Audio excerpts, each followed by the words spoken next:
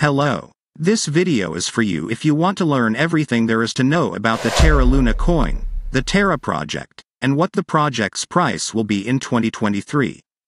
This is so that I can give you complete information about the Terra Luna coin.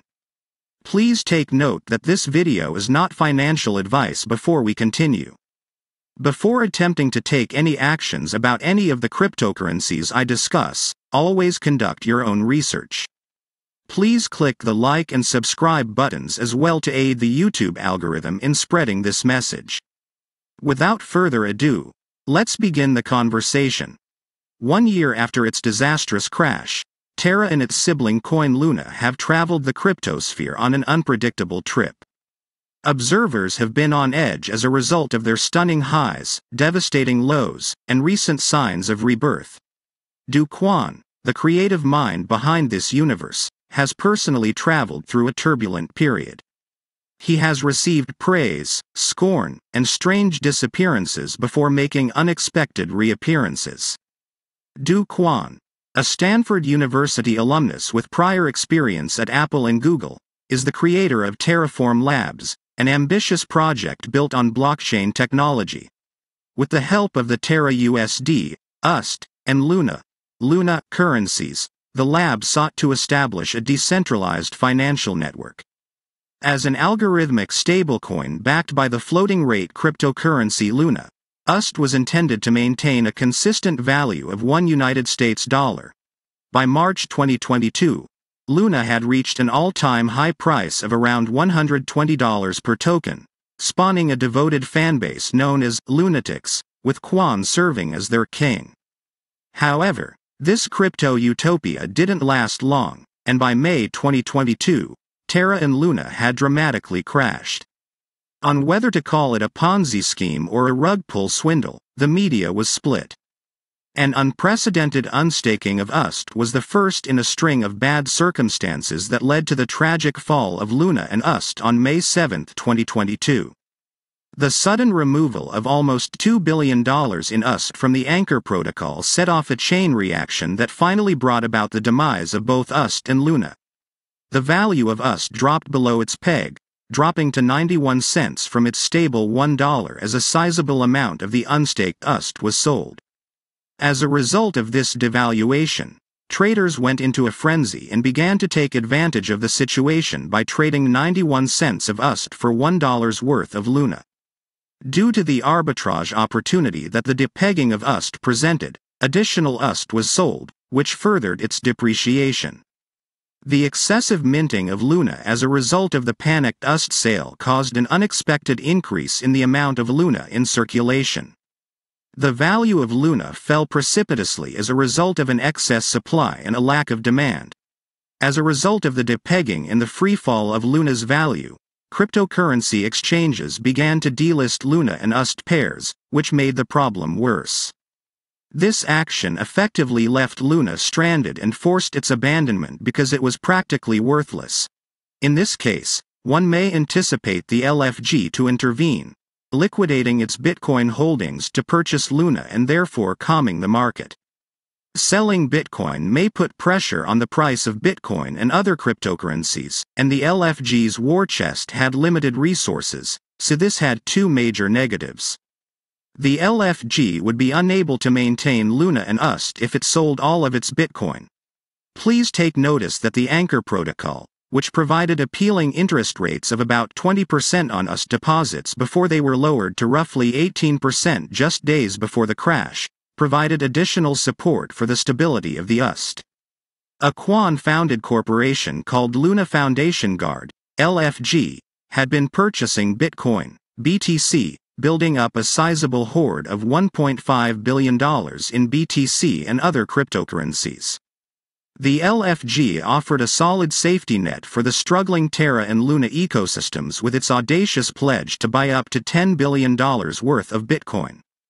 The original Terra Luna coin, which was connected to the previous chain and is now known as Terra Classic, is now known as Terra Classic, or LUNC.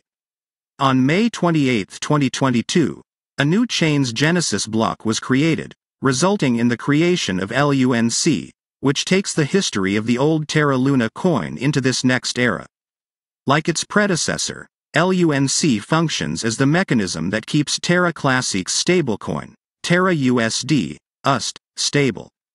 The fundamental features of LUNC are unaffected by the new branding, maintaining continuity within the Terra Classic ecosystem. Do Kwon's life has been turbulent since Terraform Labs' disastrous failure and the demise of the cryptocurrencies Luna and Terra USD, characterized by legal troubles and extra-national intrigue.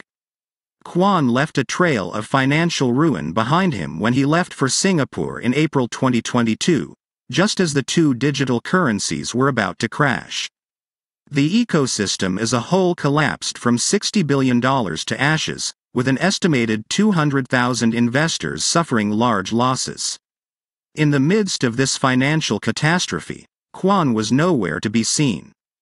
After receiving a red notice from Interpol for alleged fraud and financial crimes related to the demise of Luna and Terra USD, he became an international wanted man. Investigators followed Kwon's trail to Serbia, where he founded a new business.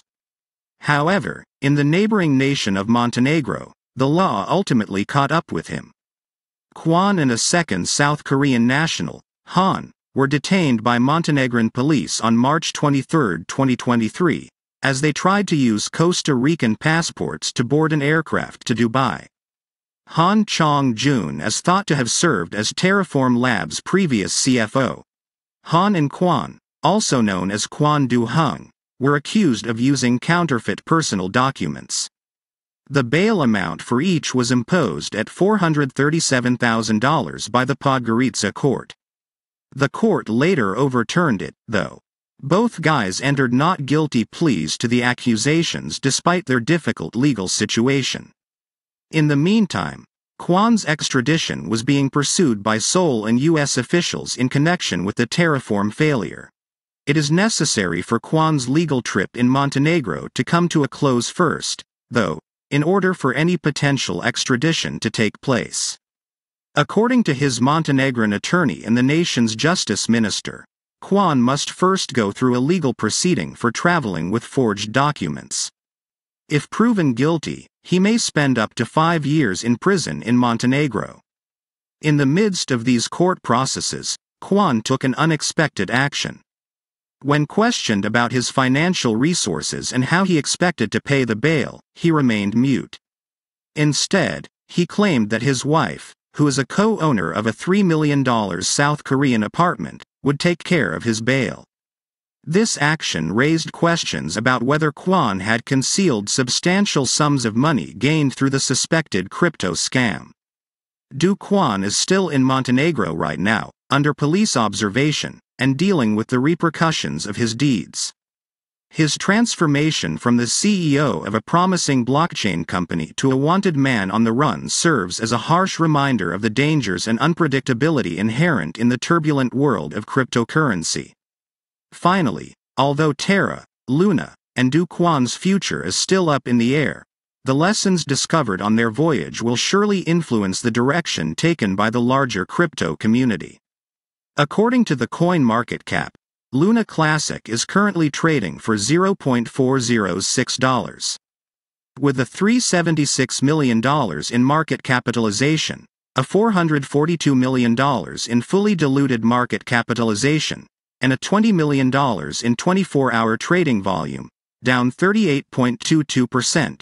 In regards to the concerns raised at the beginning of the film, I continue to believe Terra Luna Classic will eventually pump. Even though I realize it's taking a while, I want you to know that everything will proceed according to schedule very soon. Terra Luna's situation is not a minor one. Many investors lost millions of dollars as a result of the fall. Once more, I believe that the investors are to blame for the delay in the Luna Classic coin. After experiencing its crash, Luna Classic is a difficult stock to sell to investors. To be brief, I want you, the investors, to continue to think that all of these things take time. I kindly ask that you consider Terra Luna Classic a long-term project rather than a quick money scheme. Because you would burn yourself if you thought about Terra Luna as a way to become rich quick. I don't think the price will reach a dollar threshold in 2023 the way things are going. However, I'm positive that a new zero would be eliminated, which is why I predicted the price of Terra Luna Classic. If you'd like to receive more content from Terra Luna, kindly subscribe. The video will come to an end here. Remember to like, share, subscribe, and make good investments. Thanks.